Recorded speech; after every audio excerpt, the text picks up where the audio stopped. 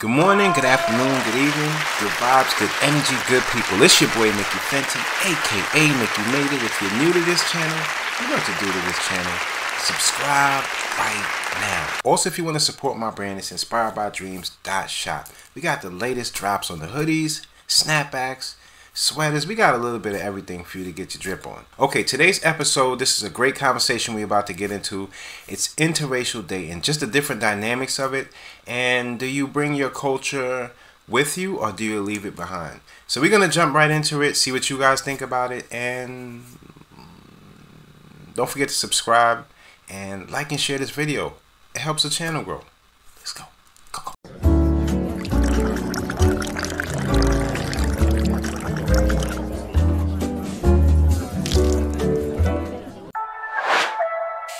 Mickey made it. Mickey made it. What you made, Mickey? Forget about the way it used to be. This is not a damn democracy. We are in a state of emergency, and my word is law.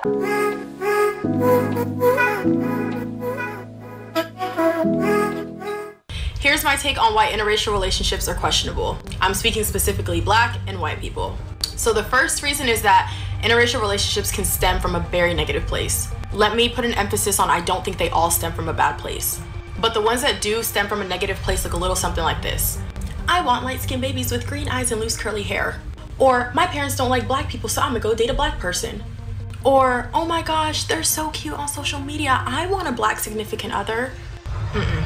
Number two, the non-black parent and the black child will always have a social disconnect because of the social climate that we live in. The non-black parent can have as much empathy as they want, but they can't / won't ever be able to understand what it's like to be a black person in America. And the third reason, us half-breeds, that's so funny to me, are stuck right in the middle. And it's more of just an internal struggle of like where we're accepted, honestly. Yeah, please don't attack me. Be with who you want to be. Just have good intentions. So this is a story basically. It's probably going to be a two-part series because this story is kind of long. But it's about how I dated a girl for 2 years and come to find out her parents were racist and didn't approve of our relationship.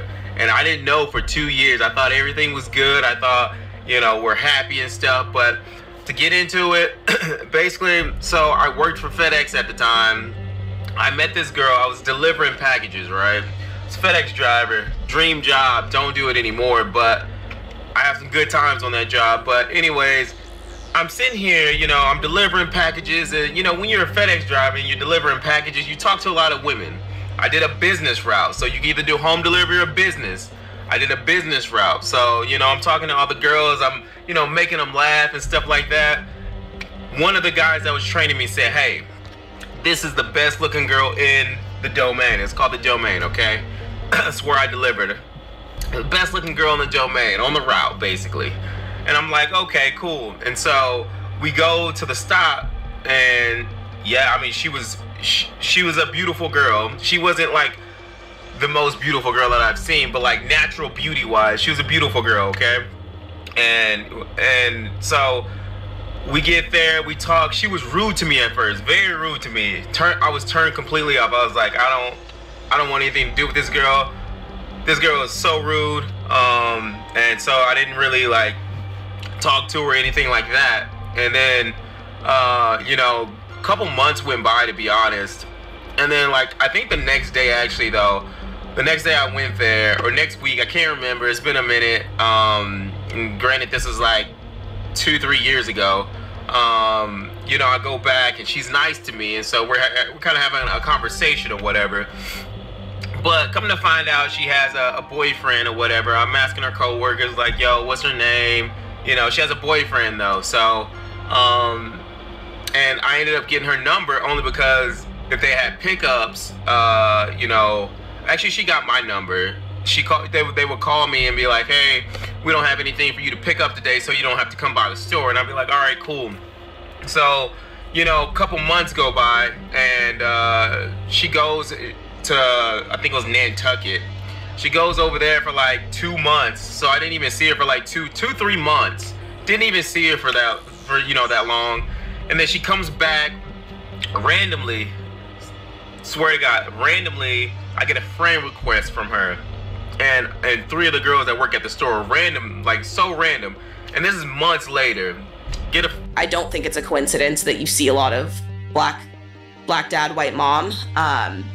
And I honestly like haven't unpacked it fully within myself and like my family, but I think that like for anybody who's in an interracial relationship, whichever way it goes, I think it's important to realize that like if you were the white partner in that, you need to be an ally, because you're not just dating this person because they're beautiful. Obviously you're attracted to them in some way, but like you have to understand that with that, and whether this is like a black person or any other person of color, like you have to understand with that comes maybe some baggage that person's not even aware of, but your whiteness and like your privilege in the world is something that they haven't experienced. It is something that you have to be aware of, and you don't get to just like live in that ignorance of your privilege anymore, because you are now dating somebody, you're now associating with somebody who doesn't live in that same privilege.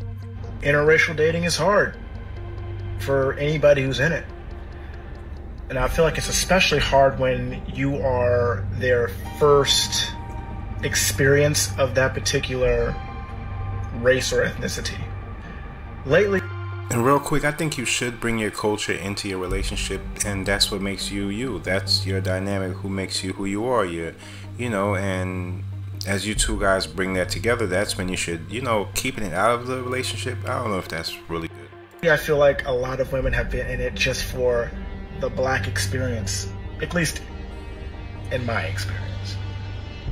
Like, I've noticed that the progression of the relationship is significantly slower compared to dating someone of the same, or even if they were dating someone who wasn't specifically black like me. There's no plans for the longevity of a relationship, no plans of the future.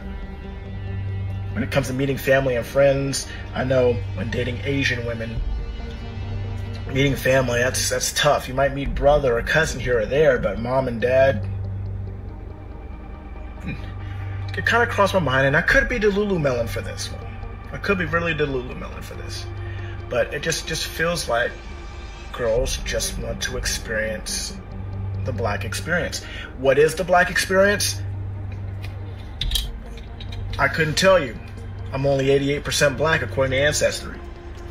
Now, according to stereotypes and things that you see in the media, being this caricature of what's perceived in hip-hop or being athletic, don't fit any of those bills. So I feel like if girls are getting with a guy who looks like me, expecting anybody who's having any kind of expectations to be held to whatever the stereotypes are in the modern era, that might be why a lot of relationships have failed, though. It's just I never really met those expectations, those stereotypical expectations.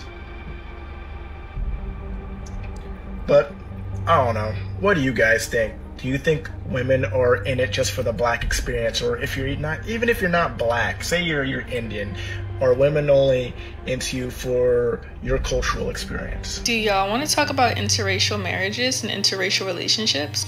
So there are 4 different types of relationship styles when it comes to intermarrying. Let's start with the least desirable.